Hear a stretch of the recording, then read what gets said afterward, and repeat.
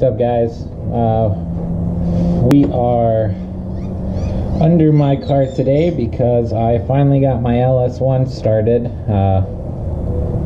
It's running good now. I went to take it for my first test drive and I threw it in gear and nothing happened. No reverse, nothing. So I got a Turbo 400 and my best guess is that I'm a dumbass and I didn't seat the torque converter properly. So today we're going to unbolt the torque converter, and then I'm just going to measure my flywheel clearance, and then just try to see if I can get like another click out of it, see if I can get it to seat a little more. That I'm just not too sure about.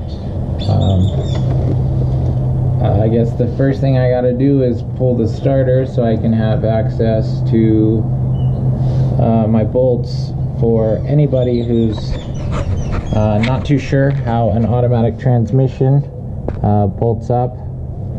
One second, I'm trying to get...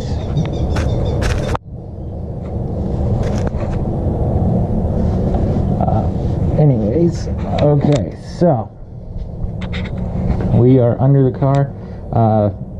Transmission oil pan, bell housing, this donut looking thing right here, this is your torque converter. This is part of the transmission.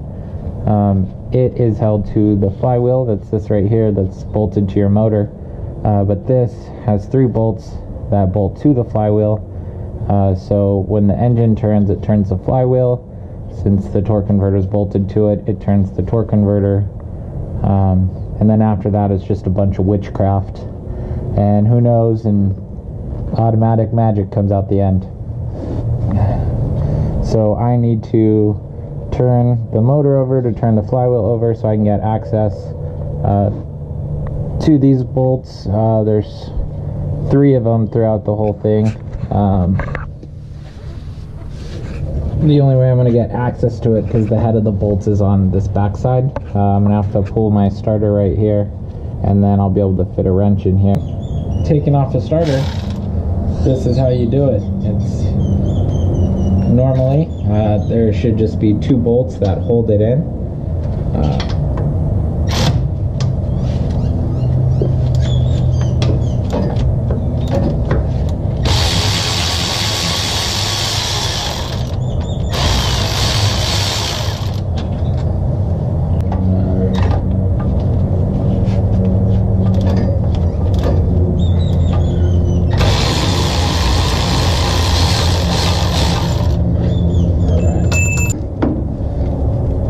Pull the cables off of this. There's a couple.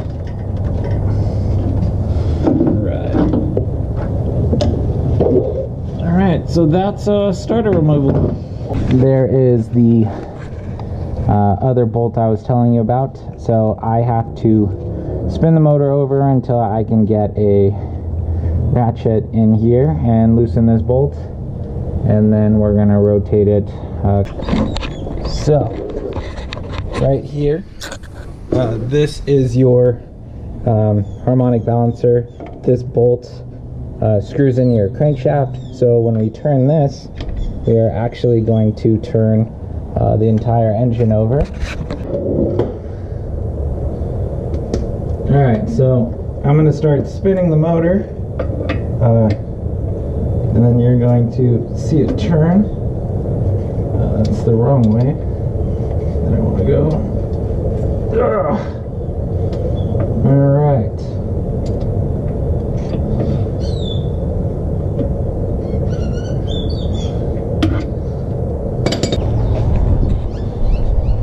Want to see something cool?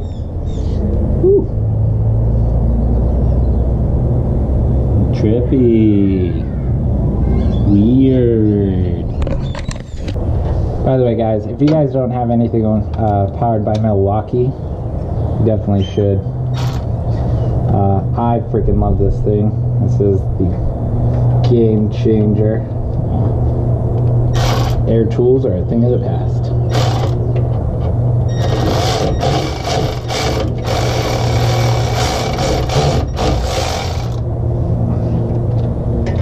Alright, so we now have one bolt down.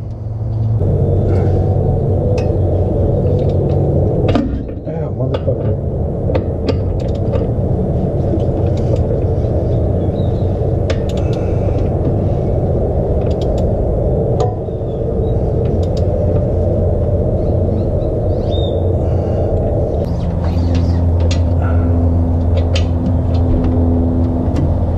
Yeah, this electric wrench can be used regular style with a ratchet device, or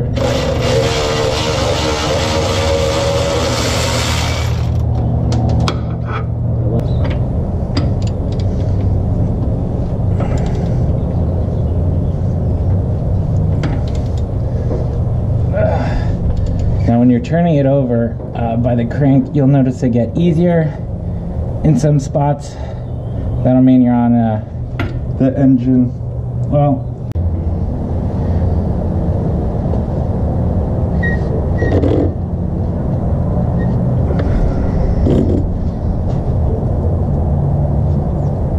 son of a bitch.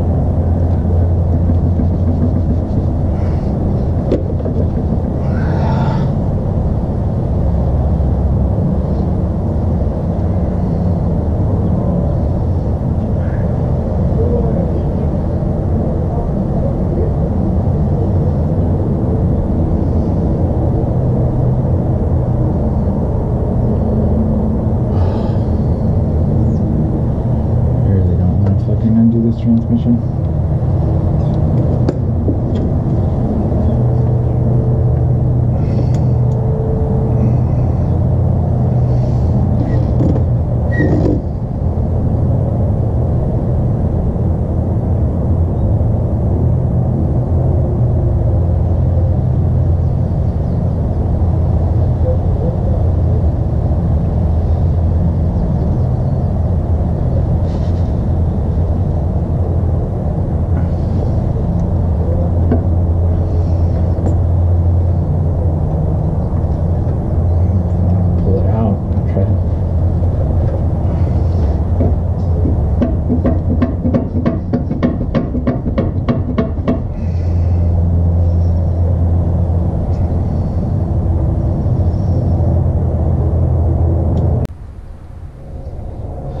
Well, couldn't get the torque converter to seat anymore,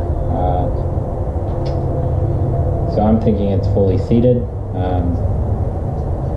Either way, if it is and it's not pumping, that means I have a bad oil pump on it.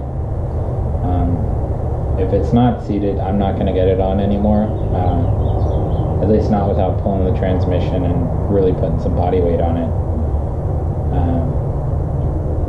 So pretty much just means I'm pulling my transmission.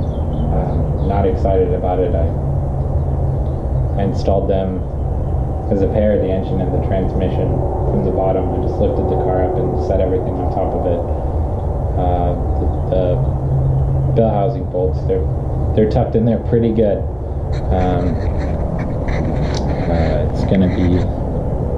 It's gonna suck. I might pull my motor just to make it happen. Might pull them out as a pair.